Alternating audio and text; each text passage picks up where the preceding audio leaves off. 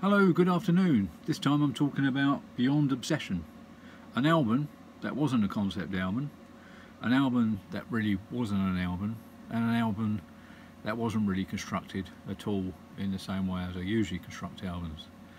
So in theory, is it an album? Was it an album? In theory, it came out between the first two albums and then between the next album and then a few albums later. So as you can ascertain, it's a broken down album. It's an album that was made up of bits and pieces. I should explain. And this means rolling back to, it depends if you're watching how you're watching these videos, if you're watching them in chronological order or not. And I don't mean to confuse, but in theory I've classified this as the fourth album, although it's not an album. When I finished The Great Distraction, yeah, I mentioned this before, I didn't think there was anything else in me, or there would be anything else to record. Yeah, I mean, I don't think the album The Great Distraction took off how I may have interpreted or thought it might do, but it certainly didn't detract me from wanting to not do something else. It was quite weird. I mean, almost immediately the album was finished, I had this kind of thing inside myself that just said, you got to do more. You know, what are you doing with your life? You've got this free time. Great, you can do lots of things in that free time, but you really enjoyed the process of making The Great Distraction and the music there. Why does it have to end? So basically I started on another track, and looking here, yeah, that's going to be useless because it's not quite the lineup of the EP that I made. I made an EP called Beyond the Inferno, and on that there were 6 tracks, and the other album, the other EP, sorry, later in that year, was called Beyond. No, it wasn't. It was called Bike Obsessed. So you can see what I did. I obviously took the words Beyond and Obsession and sort of joined them to make that album title. But because I don't want to cheat people or make people think that there isn't, I don't know, some added value to that, there were some tracks that never made the Destiny album. Same sort of vein, but never sort of had the same impact as some of them tracks did on Destiny. So they got sort of sidelined. But subsequently they didn't get lost, they got added to this album.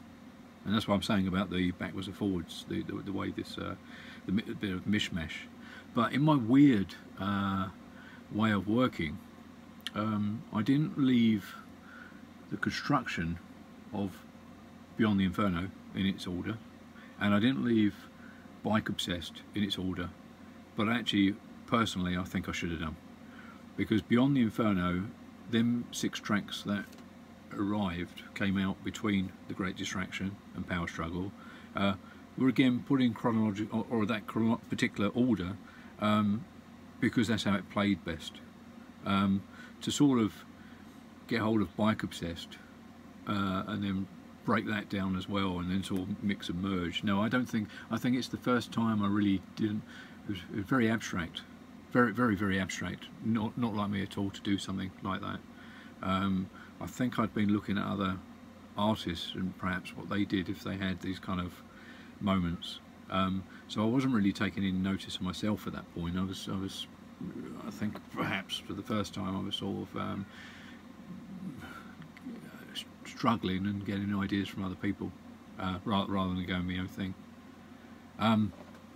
But anyway, yeah, I'm going to try, and I do believe it might have worked in this order.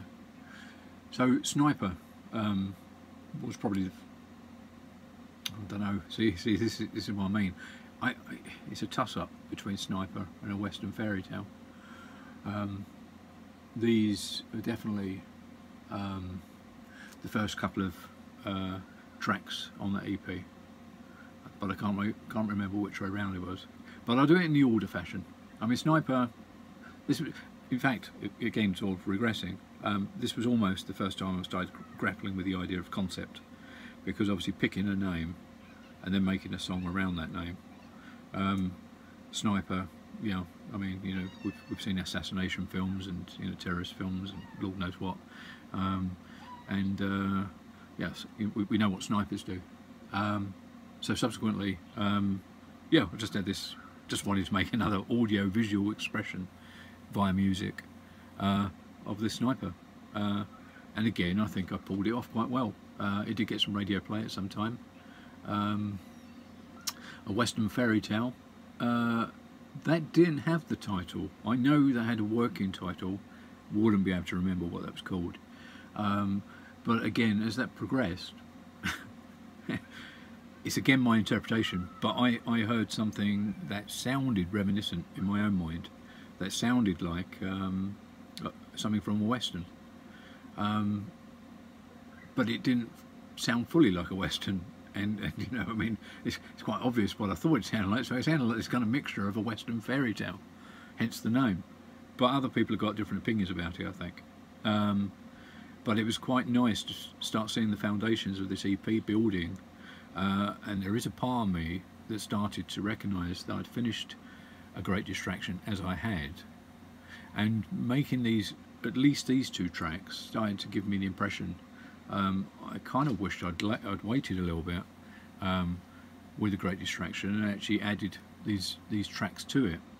But like history dictates, and that these kind of things don't happen like that, and you can't live in regret. And as much as I can revisit, go back, rework it, re-put it out in a different fashion, I suppose, bolster or make A Great Distraction better by adding some of these tracks. It's part of your history in music, and I'm sure, you know, not the first or the last to do this kind of thing. You sort of live and learn. So I had these great two tracks, you know, and I was thinking, right, so this is going to be an EP, and I thought I'd make it simple, and I thought I was going to make it simple just by making 4 tracks. But if you're getting used to me now, I don't make my life simplified. I don't make it easy. I sort of have to keep going outside this weird kind of box and keep adding extra dimensions. So looking up at the screen and just looking at the tracks here, I think it was Glass Elevator, but at this point my daughter had started to dabble and took a little bit of an interest in what I was doing, and this is going to be a first, but she started to play around, getting kind of keen and interested. And she's the one who actually started Glass Elevator. She actually started making a great tune, which I could see. But as I've noted with other people who've asked me or wanted to get involved in doing some of this stuff, I don't see, unless it's time or just the perseverance or the repetitiveness of the process. But a lot of people think sometimes they can do this, just like my daughter did. But they get to a point where somehow they just something I don't know, they've reached their point and then they can't go on no further, and she just sort of drifted away and didn't carry on with it. She got this excellent piece of work, but couldn't really start it or finish it, and just sort of drifted away. I can't remember how long she worked on it for, maybe a couple of days or something. But then the thing obviously became tedious and she couldn't go further, and she didn't really know what she was doing. She didn't want to take any advice and so on. But I definitely weren't going to let that piece of music go, so I built around it. I started working on it myself, and completed it. But then of course now I had 3 tracks to this EP. I really have to keep checking. Now, I will admit that when it came to Forever Phoenix, it's a good tune. There's nothing really too drastically wrong with it. But again, I felt like I'd hit that wall that I did with making A Great Distraction. After I'd done Dark Love on that particular album, I suddenly thought, hang on a minute, this EP process, you know, the idea of him going back to making music is all important. But suddenly I was in a zone where things were getting tougher again. So and you know, I've been through it first time round, so I kind of knew what to expect. I thought maybe something would resurface, but and this was again when I started noticing that artists sometimes do this, and you end up doing a sort of filler track opposed to a proper, thoughtful track. I had no time restrictions, I had no time deadlines, but I did in my own mind. I kind of wanted to get this finished, and I wanted to get it done. I want to keep pushing the boundaries and so on. So therefore, Forever Phoenix came about. In theory, sometimes when I embark on a track like that, it still intrigues me a little bit, to like where I am now, and then I'm looking back in hindsight, actually wondering where my mind was, or why I permitted that to happen. But again, I think that comes into the category of what I was just saying a minute ago. History does what it does for lots and lots of different reasons. I think going forward, and where I am today, I have to admit I don't think I'd do that, because at that stage, everything I used to work on, I couldn't let it go. Couldn't let it go at all. It had to become a finished product, and if I'd worked on it and spent lots of time on it, it had to still get released. But I've through intuition and noticing things and doing music as I do today, I don't do that. I haven't got time to do that, and I don't want to let people down or devalue a piece of music. I just wish to release a good body of work. So yeah, these videos were not just designed to tell you the background of the albums, but actually to show you how I work and to tell you the truth, the nitty-gritty, if you like. So I wouldn't say I would be overly impressed with that particular track, though again it has got airplay. Euphoria, totally different, of course. That burst forward, and there was a lovely little piece of music. Had sort of in and out of trance and ambient, that kind of thing, and that worked perfectly. But again, that was interesting, because that actually came from a track that I had been working on with The Great Distraction, and I still had these little remnants, and it was a track, but it wasn't in that format whatsoever. And it was when my ears popped up from listening to this particular track I'd had in the original makeup of Great Distraction, I thought, why haven't I used that?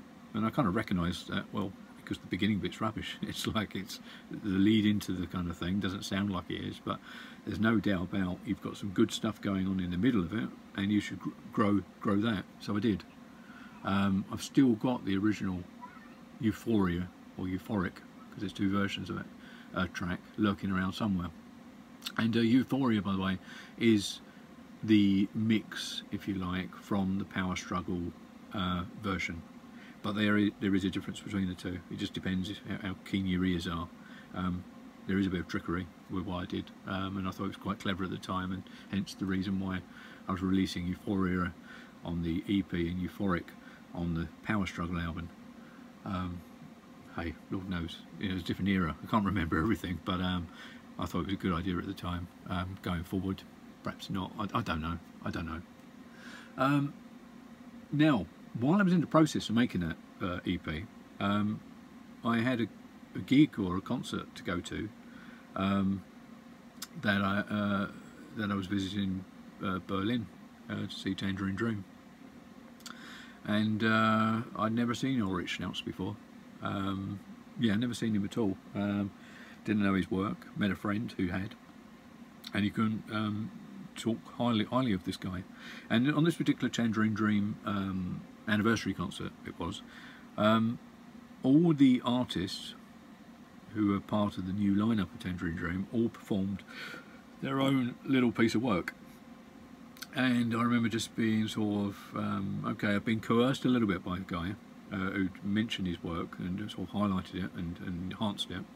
And I was really keen to sort of embody it and sit there and take it, and I did. Something happened, and when I was flying back, I had this kind of idea, and by the time I got back, I was then working on the sixth and final track for my strange boosted EP. As I said before, can't have a 4 EP, can't have a 4 EP track or a 6 EP track, and so therefore Solar Energy burst forward. and came about. And if you listen, I mean, I think it does. I don't like copying people, but I think it has something about an influence by Ulrich Schnauze within that, because it was fresh, completely fresh. You know, I come away hearing something I hadn't really heard before, and took that away. And when I was working on that final track, it just kind of become, in my mind, like, God, that guy's really had a bit of an impact on me, you know, a bit of an influence. And so therefore, that's what happened with Solar Energy. Now, coming back then to Horror Show, I've mentioned before how the idea gave birth because of my interest with horror when I was young. But during 2013 up to 2015, before my little heart problem, I got heavily into cycling. And therefore, the idea, like with Horror Show, was to start looking at concepts and ideas that if I was going to do music, maybe I should be investing some time into putting more energy into the music that was based on hobbies I actually had. So, you know, it was hand in glove. You know, I did cycling. I knew a bit about bikes by that time. I was reading a lot. I was doing the, you know, doing the fitness, the diets, you name it. I grew up listening to Jean-Michel Jarre and Kraftwerk too, and very much aware of Tour de France. And I'd even been to see the Tour de France here in England back in 2014, I think it was. So it became clear that I should at least embark upon trying to do something. So again, it was an EP called Bike Obsessed. That was very challenging. It wasn't an easy task to create, because I suppose in my mixed up mind at the time I was definitely thinking of the chains, the pedals, you know, all that kind of thing. The Tour de France single by Kraftwerk, you know, you can't beat it, and I didn't want to replicate it, but in a way you feel like it's almost all you can kind of do. So one of the tracks there, just seeing, want to know specifically because there's a few. It's probably Changing Gears.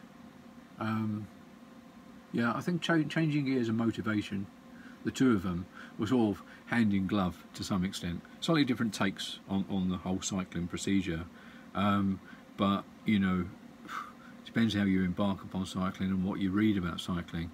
But if you're reading cycling magazines, they're constantly telling you to push yourself, push yourself, push yourself. And say 2015, I pushed myself too far. But you know, probably a reason for it. I won't be sitting here today doing these videos based on the music I did if it wasn't for pushing myself hard. And if you don't know, the reason is because that's when you're going to burn more calories. You know, it's not, you're not going to, you know, a lot of it's self-evident. But if you're just going to coast down a hill, you're not doing anything. You know, you're just having a bit of fun, but you're certainly not burning any calories. If you've got something like you're looking up ahead of you and you've got 2 or 3 mile hill, whatever gradient it is, and you've got to somehow stay on your bike and keep cycling up that for the whole duration, it's an effort, and I don't know where your mind goes, because you sort of, many parts of you get taken over, and you constantly kind of hear them voices in the cycling magazines that are telling you to push yourself, you know, feel the burn, all this kind of malarkey, and if you give up, you're going to fail and be a failure. And I don't like failing, I don't like being a failure. So it was like, as much as your body wanted to give out and you couldn't go any further, you somehow do it. And but then there was an elation, because when you got to the top, you'd look back and think, I just did that, I achieved that. And it's a great sense of achievement, as much as whatever else it's doing to your body, you know, making you fit, energising you, losing pounds, you know, whatever. It's got to be a great thing. So I kind of took what I could from that cycling experience and put it into the music. But as I said, I think with Changing Gears, there was nothing but a sort of a B-rate version of Kraftwerk's Tour de France. Motivation, something slightly different, but on that theme. I'm also looking here because I don't know if I did do 6 tracks. Maybe I didn't. I'm sure I did. I can't spot it. Oh yes, right, okay. So endurance as well. I mean, hey, how is that any much different to motivation? as I say, I mean, it was yeah. So bolting that on, Endurance is very much in the same league as them first two tracks. Again, Endurance being very much closer to Motivation, obviously, but not breaking any sort of real boundaries with my music, I don't think, in this particular genre. As I said, it was a tough thing for me to go down, and I sort of was losing my own sound in this mode. This EP was made between Power Struggle and Horror Show, and again, it was probably finding a footing, understanding concepts, this kind of thing. But I thought I'd do a better job with it, if you like, because it was something I knew. So it just goes to show, in some ways, again, it's a learning curve. It can teach you different things, because you may end up doing something you think you know, but when push comes to shove, it perhaps doesn't work quite so well. The tracks that I do like from that EP, however, are the two more mellower, softer tracks, which did do the turnaround, which were related to the jumping on a bike and cycling down a hill, because both Coastal Route and Freewheeling are very much that. Freewheeling in particular. Freewheeling, I remember putting that together and imagining a particular hill that I loved flying down around about 40 miles an hour on a fairly regular basis. And this hill would just, you know, unrelenting if you're going up, but if you're going down, it's brilliant. I mean, absolutely brilliant. So this Freewheeling was just like imagining that.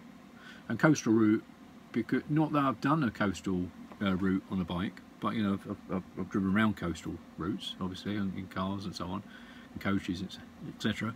And it is beautiful, and it was just quite nice to think about being on a bike, doing that kind of freewheeling, but around on the coastal route. So that's where the music came from there. So I did enjoy that experience. And them two tracks, obviously, a lot more mellow, certainly much more ambient. And this also was a time when my son was introducing me to a few tracks. I can never pronounce this right. I think it's called Tsunami. I can't remember who it's by, but I did like the track. But he was pushing a lot of these tracks at me, and he loved these drops. He absolutely loved these drops. But subsequently, so did I. They were of my genre and taste. So for sure, they were pricking up my ears. But I loved the drops. So when it came to my 6th track for the EP, it did seem to make sense to go and embark upon a track based on drops, and I think I did reasonably well with it. Adrenaline Rush. You know, it wasn't my usual thing. It was a totally different genre. Can't even remember the name of that genre now. But I thought, oh yeah, like a dubstep type track. And I thought, well, why not? You know, I did with Power Struggle. You know, I didn't do any dubstep kind of work on Power Struggle, but I will on this EP. Why not? Give it a go.